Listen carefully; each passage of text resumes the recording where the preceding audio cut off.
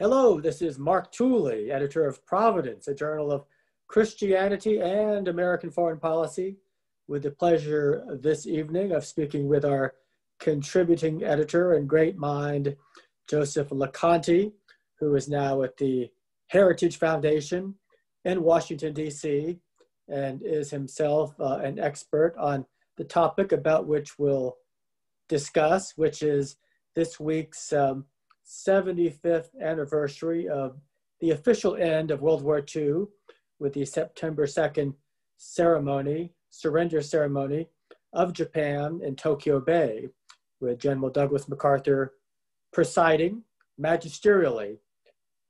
A momentous event, one of the chief events of the world in the last 100 years. What are its implications for today's America and for today's Christians? Joe Loconte, welcome, and what are your insightful thoughts? Well, Mark, it's terrific to be with you. Thanks so much for having me.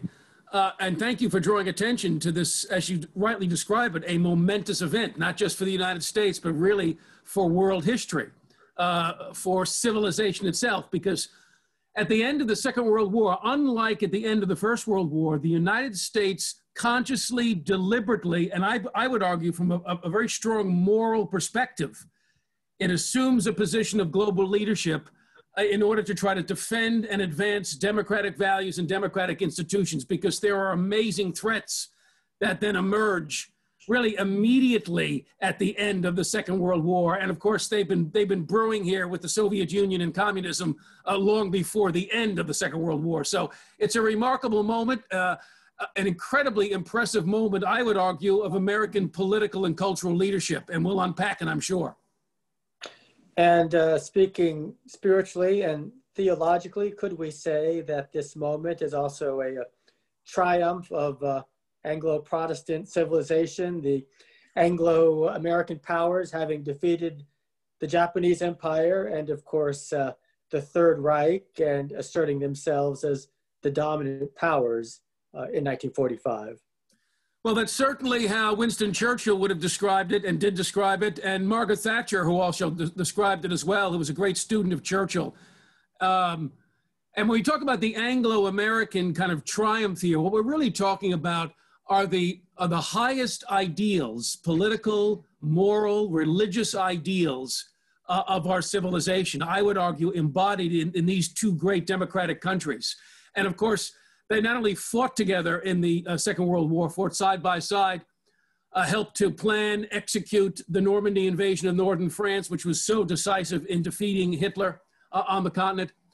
But so not only fought together, but then began to try to sort out, how do we restructure the new world order after the end of the Second World War with the collapse of Nazi Germany, and then together facing the new great ideological threat, which of course is Soviet communism.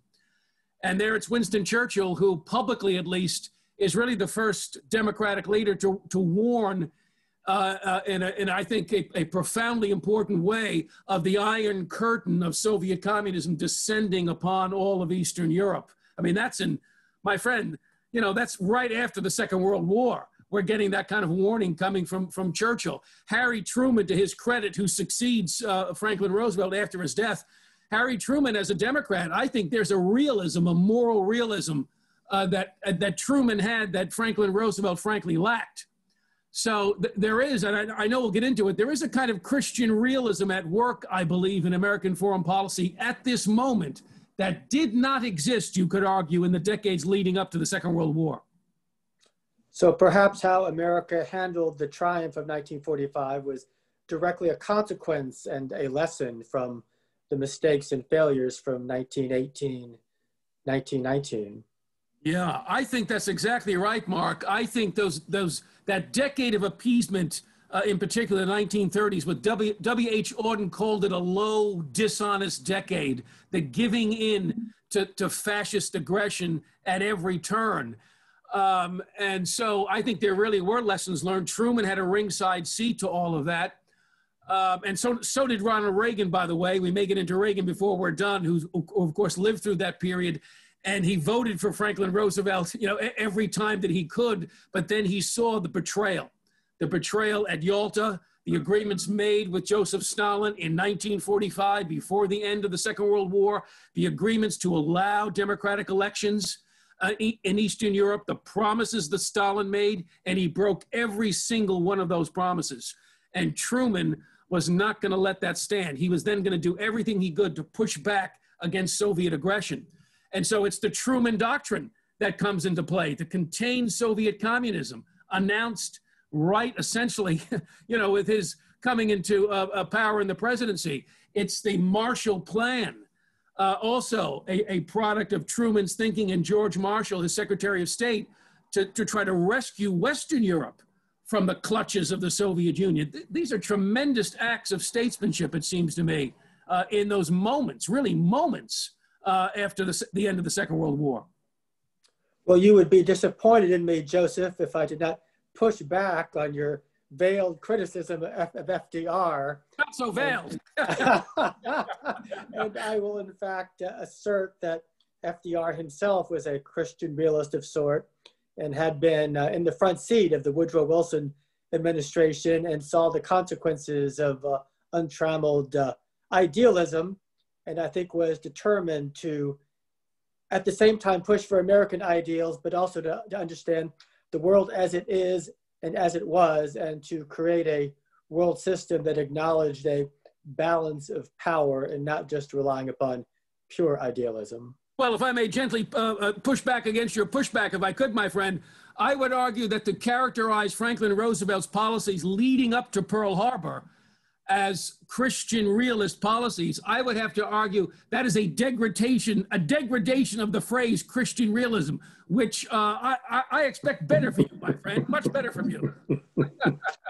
Well, I think if you look at the quiet record of FDR behind the scenes, doing everything he could to sustain Great Britain, in fact, being called by Churchill Britain's best friend, in fact, having to work through a very often unsupportive and uncooperative public opinion in the US, isn't that the essence of Christian realism? Having to work with people as they are instead of as we wish they would be. Well, we'll have to pick up this discussion, I'm sure, about the alleged Christian realist credentials of Franklin Roosevelt. But certainly, by the end of his life and his tenure as president, before he dies, he does realize, and he says with great regret, Stalin broke every promise he made to me. There certainly is an awareness at the end. And there is certainly a kind of realpolitik, hardcore political realism going on at Yalta. We'll have to discuss more, either now or later on, how much Christian realism is involved in that Yalta agreement when Stalin, Churchill, and FDR are trying to sort out the New World Order in the months leading up to the end of the Second World War. You and I will agree that it's very unfortunate that the victory over Japan, or that the end of World War II, is not being appropriately commemorated right now because of coronavirus and other circumstances, in that so much of our conversation today focuses upon the evils of the United States of America, real and imagined, and we forget much wider, gargantuan evils.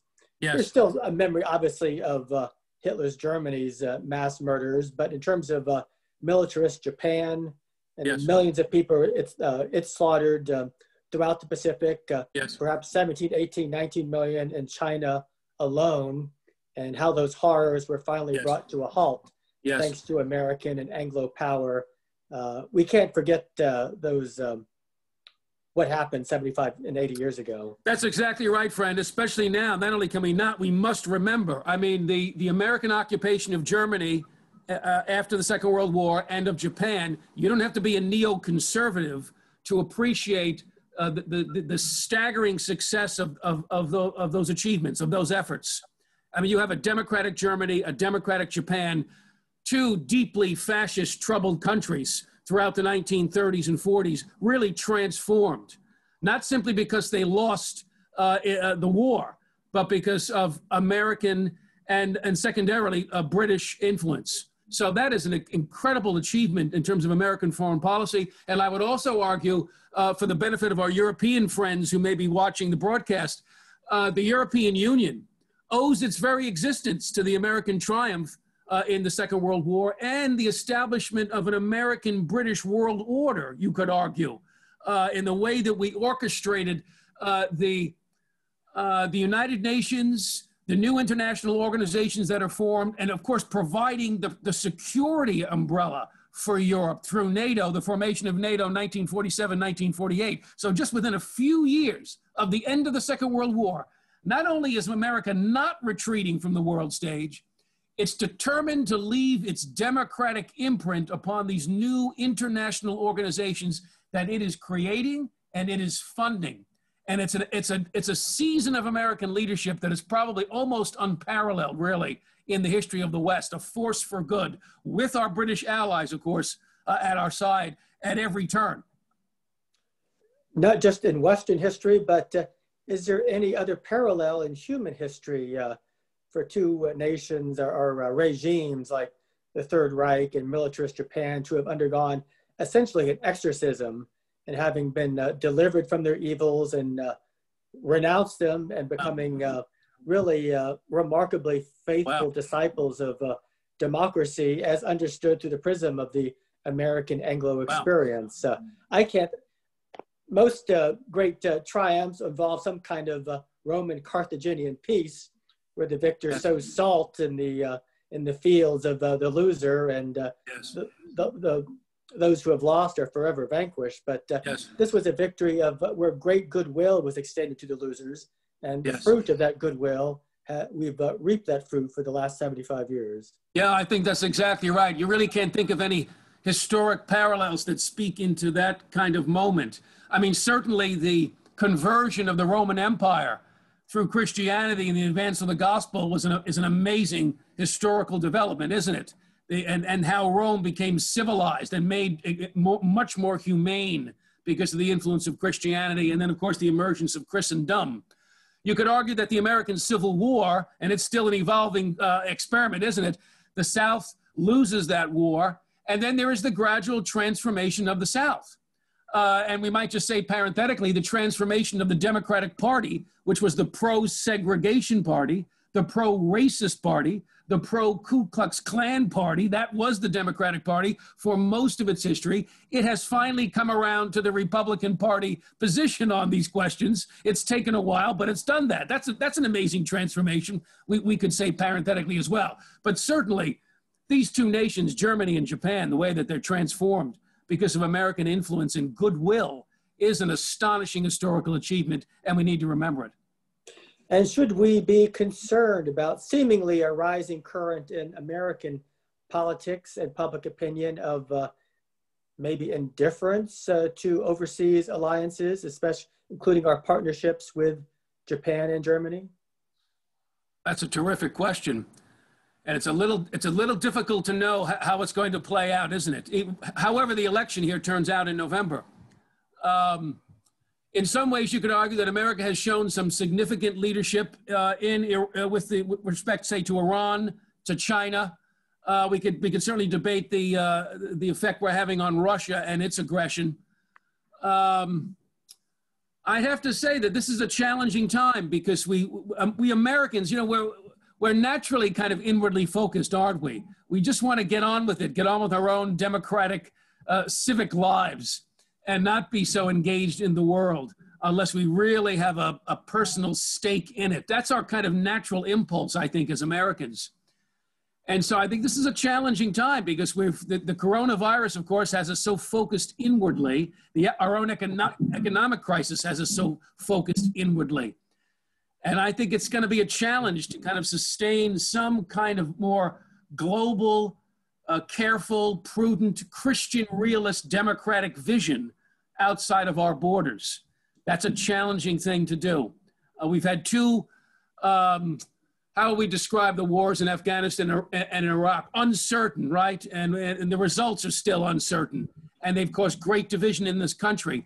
And the tendency, the natural human tendency, is to pendulum swing in the other direction and to repudiate any kind of American influence in the world. I don't think that we've done that, but that impulse and that political impulse is there. It's alive in our body politic. And I think it has to be checked because nature abhors a vacuum, and the vacuum of American leadership, you know, serious, prudent, morally grounded American political leadership, the vacuum of that it will be filled by dark forces. That's the historical pattern, isn't it? We were absolutely right about this pendulum in American opinion. You and I are both almost old enough to remember the pendulum swing of the 1970s, the lessons of Vietnam. Yep. And we took that to an exaggerated extent in terms of American withdrawal, and we must never again involve ourselves in overseas involvements. And of course, the pendulum did swing back in the 1980s. And I suppose with the end of the Cold War, there was a hubris and overconfidence that led to exaggerated expectations about Iraq and Afghanistan, and now the pendulum swings back to almost a 1970s perspective. It's a terrific point, Mark. We sometimes draw the wrong lessons from our military victories and our military defeats. I think we drew too many lessons from Vietnam, quote unquote, too many lessons from Afghanistan and Iraq, quote unquote. But you could argue that the end of the Second World War, it was such a triumph, right, to defeat fascism on two fronts, Japanese fascism and German, Italian. I mean, that was an amazing accomplishment to turn the American economy into an effective war machine. But you could argue that some of those generals then, as they looked at other places in the world, they thought that the American military could work miracles everywhere. So we weren't really prepared the way we should have been initially in Korea. We brought that to a satisfactory kind of conclusion and stalemate. But then I think we had a number of generals brought into the Kennedy administration, these bright young things who thought we can just roll over the communists in Vietnam, just send in the Marines and they'll just collapse in fear and trembling. It wasn't going to happen. We didn't understand the enemy. And I think we overestimated what the American military could do in every situation, nation building in Vietnam while you're trying to defeat this communist insurgency. It wasn't going to work out that way. An overconfidence again, I think. Well, that's right. And it's said that part of President Nixon's attitude towards Vietnam was after World War II, as a young congressman visiting Western Europe, he saw the enormous destruction wrought by the American Air Force upon the cities of Japan. And he just perhaps assumed that that same level of destruction, if wrought against North Vietnam, could render a similar victory. And it was a very different kind of war. Exactly right, friend. And we dropped more bomb tonnage on Vietnam, on North Vietnam, than we dropped on the Axis powers during the Second World War. Stop and think about that. More bomb tonnage from the air than throughout the entire Second World War, and the communists did not relent. It was a different kind of enemy. And perhaps there's also an attitude of ingratitude in terms of World War II, and that we're endlessly impatient with Japanese and German reluctance to increase their military capacities, and obviously with some justification, but there was a time when millions and millions and millions of people around the world would have been very grateful that Japan and Germany had become semi-pacifist, and would have prayed for that day, and here we have achieved it, and we have to cajole these once great militarist powers just to defend themselves. Yeah, that is a kind of an irony, isn't it, my friend? Not only Japan and Germany learning to defend themselves, but you could argue so many of our European allies who've not invested in their own defense systems, right? I mean, you're hard-pressed to find any kind of significant airlift, just airlift capability among the European countries. I remember this became an issue during the debate over Darfur in Sudan, in trying to rescue people from the attacks that were being leveled against villagers. And Kofi Annan at the United Nations, begging the Europeans for just some airlift, some helicopters, and he couldn't get them. He just couldn't get them. The United States has that kind of capability. We continue to invest, outstrip all of our allies this way. So, preparation for war, as Churchill said, paraphrasing Churchill, preparation for war is one of the keys to keeping the peace and deterring your enemy. So, you're right. And finally, Joe, as we conclude in terms of lessons of World War II in this current moment for America, the militants in the streets who believe America is evil incarnate, and they are a relative few, but yet that attitude obviously is echoed among a large slice of America's elites, especially in academia, who are hard-pressed to come up with redeeming values for America, which they characterize as intrinsically racist, et cetera, et cetera. And yet World War II could not have been won without the arsenal of democracy. And democracy around the world today, in large part, depends upon the projection of American power. So how do we transmit this message of the importance of America, its power, and its principles to doubtful, skeptical, and unknowing Americans today? That is a fabulous question. I have a two-part answer just to take a stab at it. One would be someone needs to make a film that's kind of the political equivalent of it. It's a Wonderful Life, Jimmy Stewart, and try to imagine what the world will be like without the influence and the presence of the United States. Just play it out, region after region, situation after situation. Here's what the world will look like without us. Play it out in a film. That's one idea. The other thing we can continue to do, and I've had the privilege now of seeing some of this back at the Heritage Foundation, you tend to meet people at Heritage and in the conservative movement who they have fled formerly communist countries. They grew up in Eastern Europe, and they know what it's like to grow up under a Soviet communist totalitarian system. They have that memory, either themselves, their parents and grandparents, and they're part of that kind of conservative movement that I'm very much now a part of at Heritage.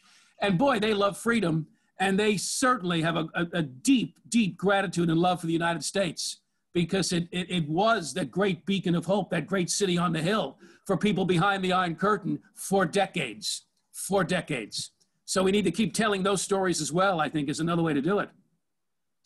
Joseph Loconte, historian and scholar of Americana, thank you for a very enjoyable conversation. Great to be with you, Mark, and I look forward to taking up the debate with you over the legacy of Franklin Roosevelt. That will be our next rip-roaring conversation. Terrific. Okay, Mark, take care, brother.